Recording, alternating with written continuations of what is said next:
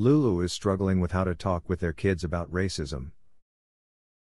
This is a continuation of their conversation with Jason, their counselor. This video demonstrates the microskill of transparency.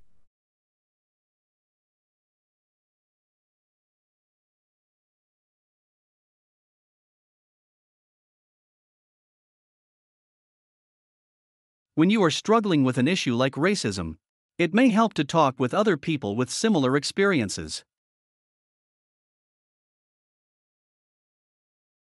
It has been really great to hear what other moms in my community are thinking and feeling. Group counseling might add to your sense of not being alone and introduce potential techniques and strategies. That makes a lot of sense. But I would not want to give up my individual work with you.